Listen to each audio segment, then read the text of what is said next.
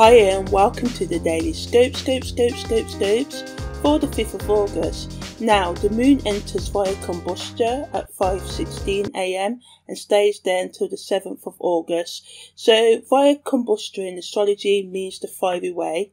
It runs from 15 degrees Libra to 15 degrees Scorpio.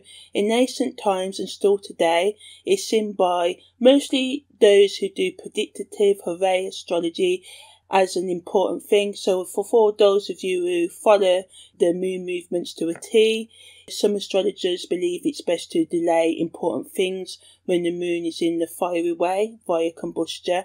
However, you can use this time and energy to dig deep and to get to the bottom of any dark emotions or any problems you've been trying to put off. So this acts nicely with the Venus Quincunx Saturn energy that's still around, helping for truth to be revealed and handled. Some of you may be told the truth, and if you find it hard to take the truth and to take the facts, you may take them easier.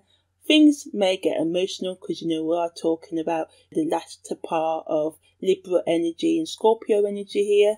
So yeah, in my opinion, when the moon or any other planet is Via Combusta, it's an excellent time to get intense and aware of any self-destructive behaviours, thoughts and relationships that hold you back from feeling the fullness of life.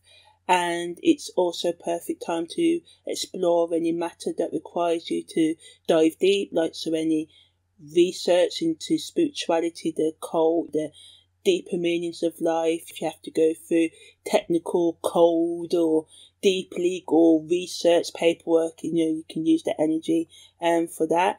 Some people will try and numb themselves from any emotions that come up now, but in the long run this doesn't help. And yeah, it won't all be a bed of roses or pretty, but out of the darkness can come everlasting light if you keep working towards making your life better and not actually dealing with any issues that come up right now. The moon also enters the first quarter moon phase as well today, while it's in Via Combusta. So this energy of the first quarter moon amplifies the inner conflict and mood swings that can be experienced by you and others, so just be aware of that as well. Mercury also makes a Sesquiquadrate, a C-square to Chiron, that entered on the 4th of August at 12:35 p.m, strongest today, the 5th of August at 2:49 a.m, and leaving around 5:10 on the 5th of August. So this adds to the vibration that words you say or are said to you may trigger wounds. Someone may comfort you, or you may support someone else through any emotional problems today. Again, this can make you run away from your emotions. It's a subtle energy. You'll feel it more if you've got this aspect in your natal chart, or if you've got strong Chiron and Mercury placements in your natal chart as well. 3rd and 6th house energy. And to me, Chiron always has like a Scorpio effect. So if you have strong 8th and 1st house and maybe 12th house and 4th house, dealing with the emotions and stuff like that. So this sort of energy gives you the power to face pain, your own pain or the suffering of others, hands-on, rather than running away or numbing yourself to it, as I said earlier. So yeah, trying to understand your pain and understand others' pain and supporting others to come through adversity, or taking support from others to help you through any hard times. Also with this energy, the negativity of it is that you may reject others, or others may reject you for the words you say or the things you do right now. But this is a lesson within itself, trying to show you how much you can control and how much power you give to people outside of yourself to allow them to affect your own mood. Also, I would like to add with the Venus Quincunx Saturn energy that lasts until the 6th of August is that if you need to take time out and you need alone time, just try and explain this to people to stop arguments beforehand, because this this energy can make you be like, I don't want to discuss anything, and the other person can be like, I really want to discuss this, and this can just blow things out of proportion. It's just, instead of trying to avoid, try and just handle issues head on, and even if that's saying, listen, I don't want to deal with this right now.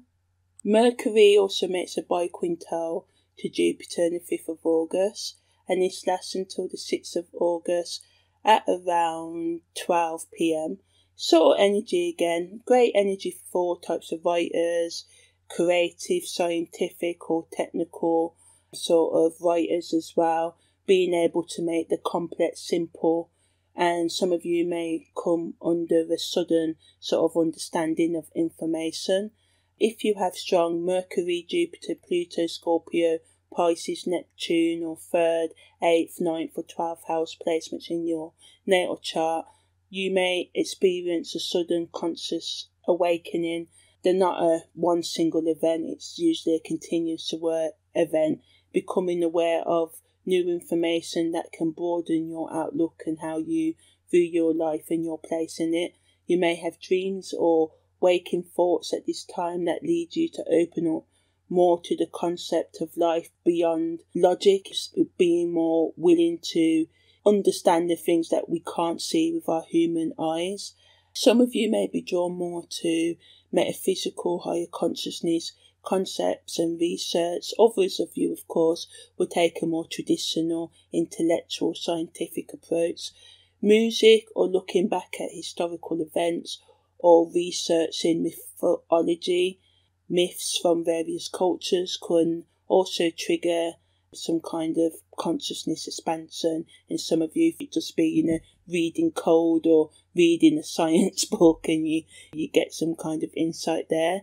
Others of you, it would just be a feeling that comes from within, and just whether this be taking some time out to meditate or something like that. And even if you don't act on any information that's given to you right now, in the long run, some of you may see this day of the 5th of August as being very important. Others of you, like I said, can get sudden insight into complex knowledge, leaving you with a deeper understanding and inner knowing, which can change your belief systems forever. Others of you may watch a film or informative online video, listen to a podcast or a conversation with someone alone or in a group kind of setting, and this person is able to take vast, profound, hard to understand information and present it in such a way to you, simple way, that broadens your perception and changes you. So yeah, that's the daily scopes for the 5th of August. Thanks for listening and take care.